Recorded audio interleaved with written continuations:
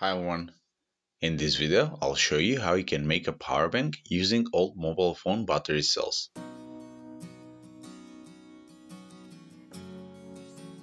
If you are new around here, consider subscribing. I make weekly videos of electronics, code and general making, and I'm sure you'll find something of interest. At the heart of this power bank are small 3.7 volt lithium cells that are salvaged out of old Samsung mobile phones. These cells can hold up to 1000 mAh per cell, making this a 10,000 mAh power bank, as I have 10 of these. The entire pack will be based on wiring all of them in parallel with a single charging board and a boost converter, so we can output 5 volts to be used with any USB based electronics.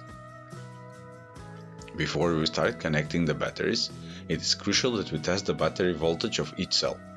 In my case, there were some cells that were completely empty just from sitting for too long, and this can be a problem once we connect them up.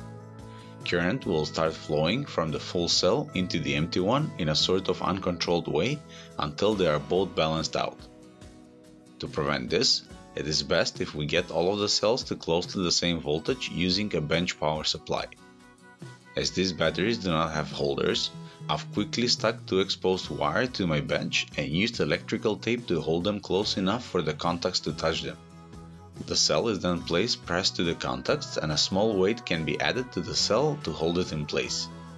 This way we can charge the battery up to its nominal voltage without holding it in hands for too long.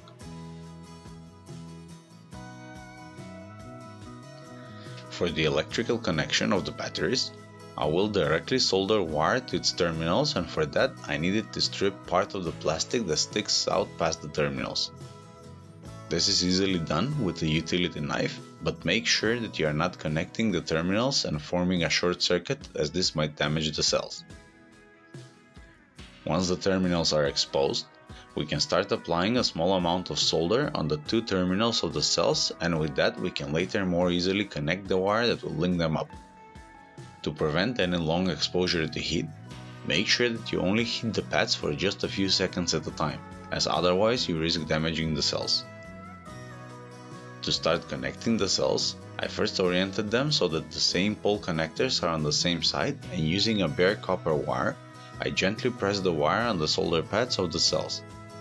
By connecting all of the positive pads together with one wire and the negative ones with another, we essentially connected all the battery cells in parallel, where the voltage of the pack will still be the same as one cell, but its capacity increases.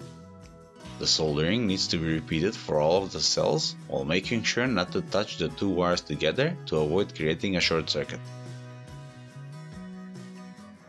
For charging the pack, I will be using this lithium battery charging module that is typically used with 18650 cells. The board has a mini USB port and 2 LEDs, one to indicate charging and another one to indicate that charging is complete.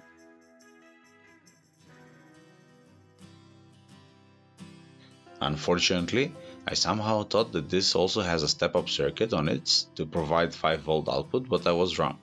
I've added a USB port that I had salvaged and stick it to the end of the pack with hot glue.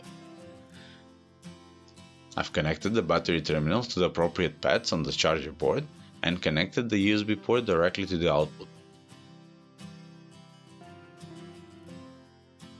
It is then that I realized that the charger board only outputs the battery voltage, so I grabbed up a step-up converter that I had from another portable charger and wired it to the output of the charger. This module has a switch on board that can turn the output on and off, and it provides a regulated 5 volt output. I stacked the board on the side with hot glue and rewired the USB connector to now use the output from it.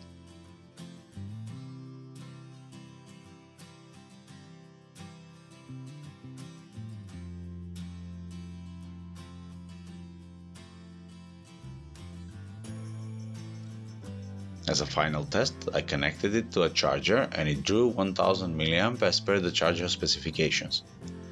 This is relatively low charging current for such a pack, but it's better for the battery this way, as the cells will not get hot while charging.